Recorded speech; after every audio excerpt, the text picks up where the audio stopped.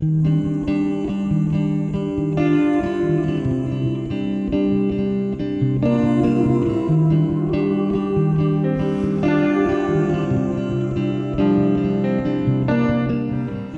there, welcome to part 2 of 3 of our body photo fitting series. In this tutorial I'm going to show you how to do body photo fitting for four-legged animals such as dogs or cats. In this example I'm going to use an elephant. I'll just use the normal procedure and load up my image from the actor creator. As you can see, my background is already masked out as this is a transparent PNG. Now for four-legged animal photo fitting, the mat shape step is really important. You can't use the reference image on the right as it's a human with only 2 legs. You'll want to take off the mirror option right away because this isn't going to be your typical body photo fitting. Make sure that you've selected the side profile tab as this character is definitely not front facing. The neck and hip indicators will go, well, where the elephant's neck and hip are. Pretty straightforward stuff. This will make your character horizontal.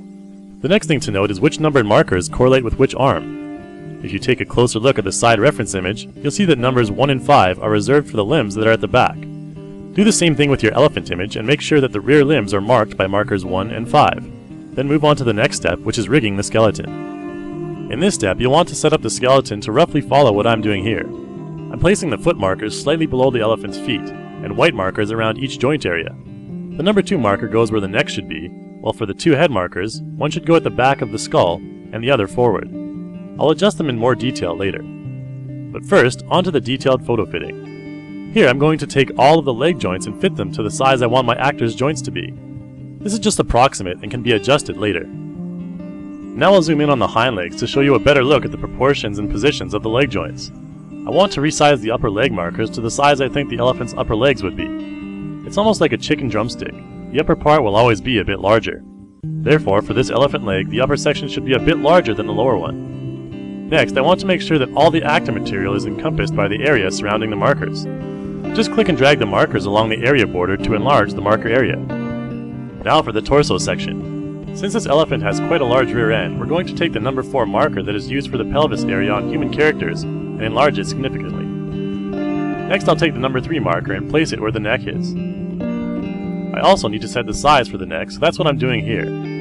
After I've positioned everything correctly, I'm going to expand the marker borders to encompass all of the actor material. Don't worry about how large or small these areas are, as long as all the actor material is within. Now to take care of that big ol' nose she has. I'll enlarge the upper head marker area significantly and reposition it so that it encompasses all of the nose material. In this step, you don't have to worry too much about overlap. I'll go through all of the finished fitting that I've done on the elephant here, so you can see the proportion and position of all the markers I've laid. In the next step, I can easily mask out any of the overlapping material that I want. So for now, I'll just select Process to proceed to the next step. You'll see that the elephant is in a pretty funky pose here because of the fitting format, but don't worry about that right now, it can always be adjusted later. I'm going to save the actor fitting file and proceed to import my elephant to the stage. Again, I'll skip the facial fitting mode. I'll immediately enter the character composer now, and you'll see my elephant is in a super weird pose, with a partial front leg in the air. This is because it was included in the head marker area when I defined them earlier.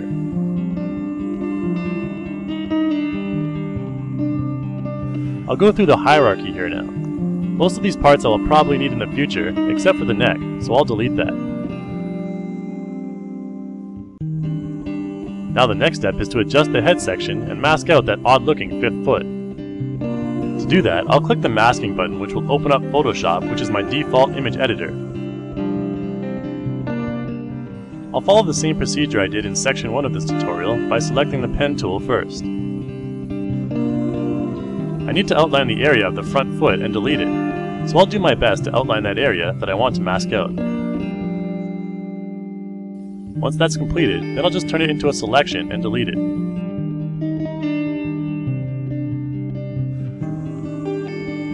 After that, I'll save my file and open up Animator. Now you'll see that 5th leg is gone.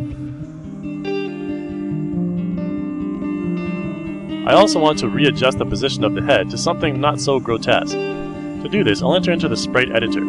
This is where I can permanently rotate, reposition, and resize different body parts. I'll rotate the head section to something a bit more normal, and reposition it in the correct place. I'm now going to move on to the upper torso and mask out that area as well.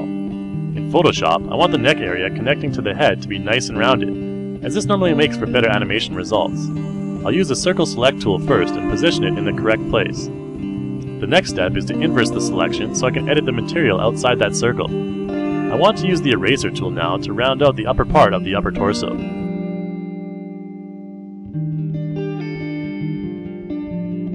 Depending on your character, you'll have to experiment a little with how to proportion each body section. For this elephant, I imagine that its upper torso doesn't include its rear legs, so I'm using the pen tool again to select the area which I think should be included in the upper torso. Once I've selected that area, I'm going to do the same thing and inverse my selection, then select the Eraser tool again and cut out all the area I don't need.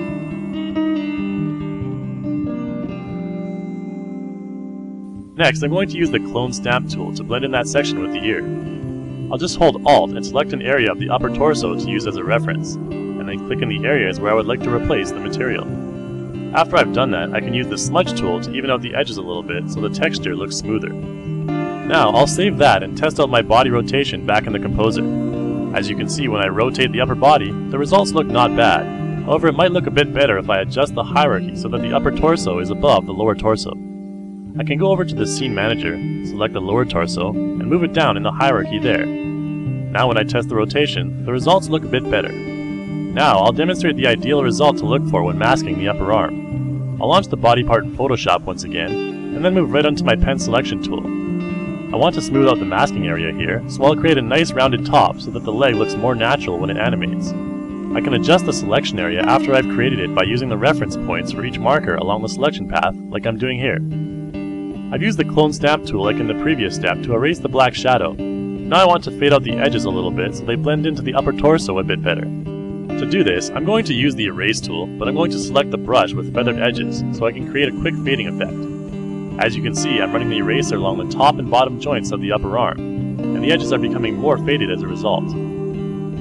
After I save the body part, you'll see that when I test the part out back in the Composer, now the edges don't seem as noticeable as they would if I hadn't have done any fading. This technique can be useful for characters that have small patterns in the material around the joint areas, such as this elephant does. Now if you take a look at this elephant's rear legs, it seems like he's missing one due to the image.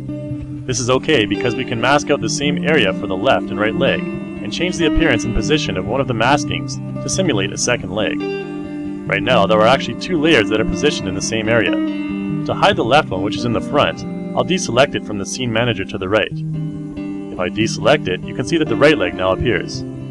That one looks a bit messy, so I'll follow the same procedures in the previous steps to mask out the unwanted material and blend in the pattern. Now because this is the rear foot, I want to make the material a little bit darker to simulate a shadow. I can accomplish this by using the Burn tool and the Clone Stamp tool to adjust the material's appearance like I'm doing here. Now you can see that the whole leg is fairly well textured and masked, so I'll use the Sprite Editor here to adjust the foot position again. Then I'll repeat the same procedure that I did in the last step to make the leg look a bit darker. Now, I'll reveal the left leg once again, and you can see that when I rotate it, the darker right leg appears behind. I can use the left leg as a reference to adjust any overlapping material or misplaced items like I'm doing here. Once I've made all the adjustments, I'll enter into the Content Manager and save my updates to my character. And there's one last thing. This elephant needs a tail. It seems to have disappeared with the masking. So what I'll do now is select the tail in the Scene Manager hierarchy. You can see there's nothing shown, so I need to enter the Sprite Editor to insert one.